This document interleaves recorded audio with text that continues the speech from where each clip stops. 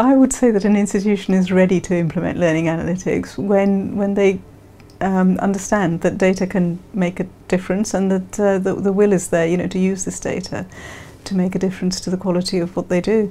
I think the buy-in needs to be at every level within an organisation. Managers should understand, the technical staff, curriculum leaders, teachers, students.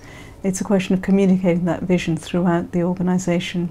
I think once you've got that kind of cultural buy-in, the rest of it can follow. The kind of technical aspects, the making sure your systems are talking to each other, that the data's in the right format, all that can follow on from the cultural position.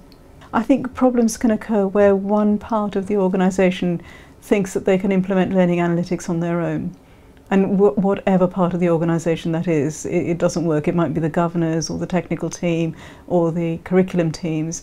They might think that they can do something in an isolated pocket, but it really needs everyone to work together to make it happen, really. And it's not so much the collecting of the data. There are obviously challenges in collecting the data in the right format, but the real issue is, what are you going to do with that data? Who is going to make the intervention?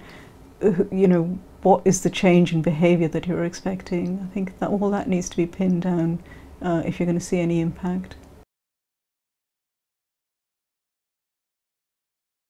The learning analytics onboarding process is a set of steps that we've derived from our experience of implementing with several institutions, universities and colleges in the UK. The process has been developed to allow institutions to go through a process of readiness to understand where they are. One of the great strengths of the onboarding process is it allows an institution, whether a university or a college, to get themselves to a state where they've got the data in the learning records warehouse and the processes in place, and to have made a decision as to what solutions they want to implement on top of that. So it's a common framework, it's a common baseline for universities or colleges to get together that doesn't tie them into a particular solution at the end of the onboarding process. Stage one of the onboarding process involves institutions just getting in touch with Jisc and engaging with the Learning Analytics Network. So there's 3 steps in that stage.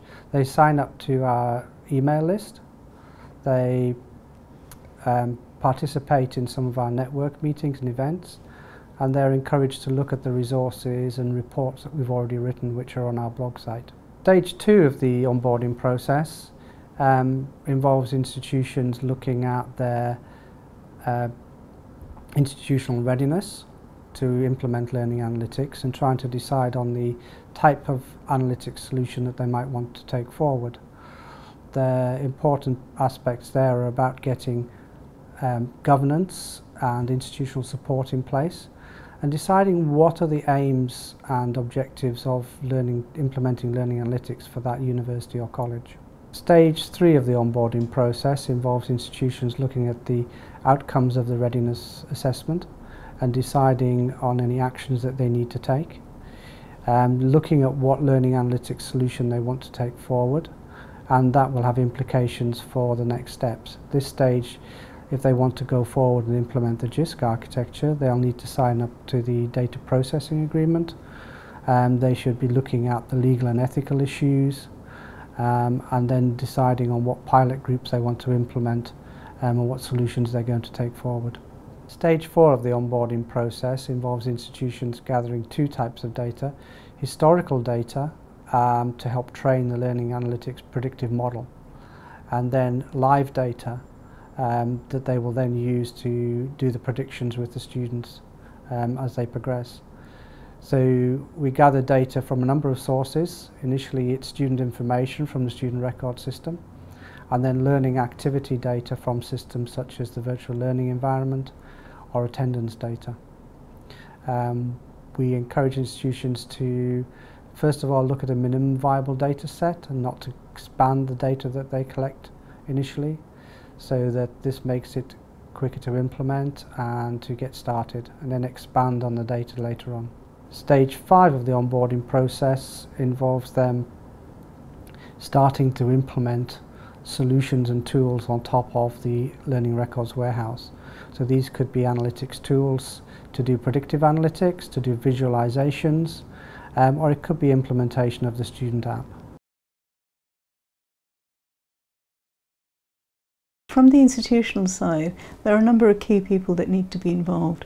First of all, I think the institution has to know who's going to own the whole process. You know, it needs to be a person who's willing to take responsibility for the success of the implementation of learning analytics.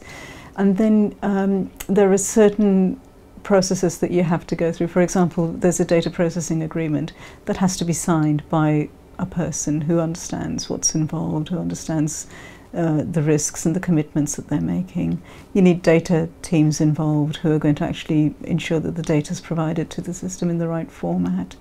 And most importantly, there are the people who have kind of taken it upon themselves to act on the data that comes out. So whether that's teaching staff or support staff or students themselves, they really need to be on board, in my view, for the intervention to have any impact.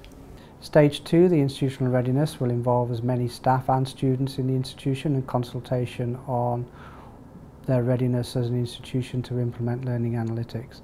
So the wider the consultation with staff and students in the institution, the better. Having senior management buy-in is very important, so they will need to be involved in stage 2 and stage 3 of the implementation. And then as the onboarding process moves on into stage 3 and stage 4, more staff need to get involved at a more operational level. So people who are involved in data protection, academics who might be interested in the learning analytics will get involved more. And also for stage 4, the technical staff and the people who own the data and the data implementation. The effort involved in each of the steps in the onboarding guide is quite difficult to estimate, but the guide does give an indication. It uses a star rating indication to suggest the time and effort involved in each of the steps for an institution. However, this will depend very much on an institution's own resource and capacity, how much support they require from Jisc or a third party to implement it. So, but they are there as indicators as to the size of an activity under each step. Institutions can start the onboarding process at different stages depending on their own readiness. So some institutions may already be quite involved in Jisc in the project up until this stage. They may already have undertaken some sort of review or assessment of their readiness, in which case they're ready to start at stage 3 in the onboarding process and start looking at implementation both at a cultural and organisational level and a technical level.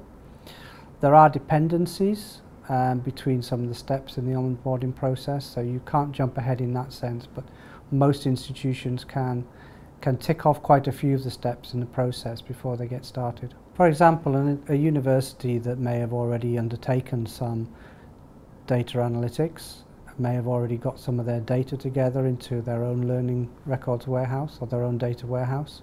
So this would make it much easier for them to collect the data and to process it into our learning records warehouse. Also, if they've been looking at our code of practice for legal and ethical issues, or they've attended lots of our learning analytics network meetings, they're going to be in a more mature state to get involved in the project and to start implementing. The first 2 stages of the onboarding process are pretty much set up so that institutions can implement them with minimum support from Jisc. Jisc will provide support to help them understand the process and if necessary to help them through the discovery readiness process, but they're pretty much self-supported activities. Once institutions have progressed to stage 3 and stage 4, then Jisc will provide support to implement the data processing agreement, to implement the learning analytics strategy and policy around legal and ethical areas, and also to do the technical integration of the data into the learning records warehouse. The onboarding process is an evolving set of steps which we will continue to design and develop as we learn more experience from implementing with the universities and colleges in the UK. The use of that data and what's being collected is also a very important part of this process. If you think of any major retailer, any bank or any kind of supermarket chain, I can't imagine them not using analytics. They use every bit of data that's available to them to improve their business, to improve their customer experience. It's our duty to do this for learners. You know, we've got this data about them. We can use it in a structured, positive way to help the learning process. I think it's our duty to do that.